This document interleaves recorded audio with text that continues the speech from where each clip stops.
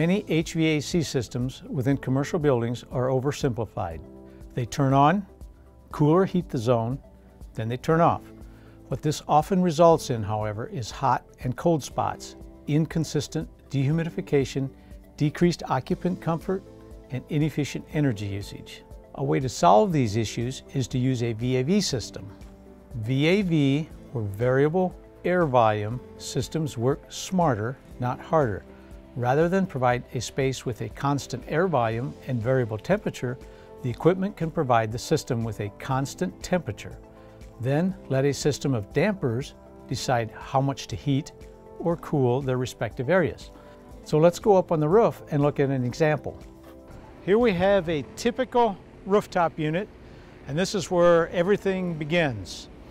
It's got a fan in here and the filters, and here's where the air gets tempered to 55 degrees typically, and it pushes that air down through the ductwork, which then the VAVs will control the flow into each individual rooms.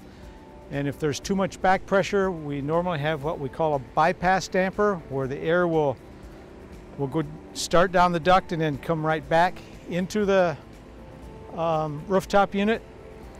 And that is typically how that works. It keeps a normal pressure on the ductwork so that the VAVs have a supply of air.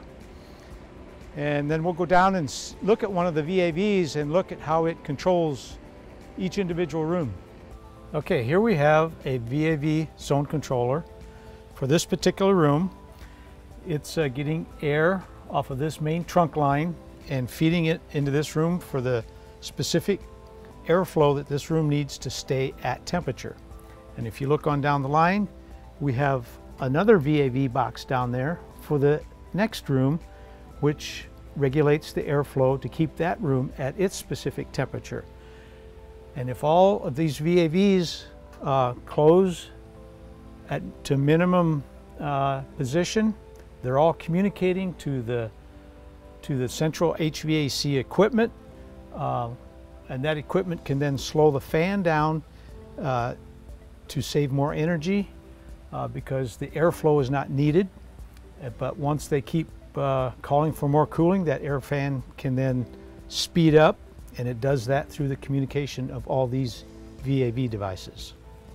Okay, here's a very typical VAV box. And as you can see, the damper's on the inside, and this is where we would place the actuator, like the BAC-9001 or the BAC-8001.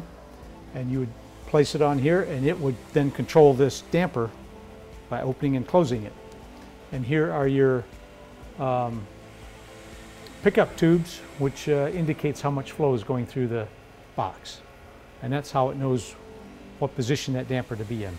With this added control, we have benefits such as precise temperature control, increased comfort in individual zones, reduced compressor wear, a lower energy consumption, less noise, and additional passive dehumidification. The critical component to these VAV boxes and systems is the actuator itself. Here at KMC Controls, we offer a variety of VAV controllers. Check out our link in the description for a video on our KMC Conquest VAV products. These controllers are fully programmable for advanced application functions in any custom application that you see fit. They also include integrated alarming, trending, and scheduling to make for powerful edge devices that can be controlled via a BAS system. We also offer simpler, configurable product, the SimplyVAV line of controllers. As buildings are becoming smarter, so should our HVAC system. Having more control means more comfort, greater efficiencies, and smarter buildings.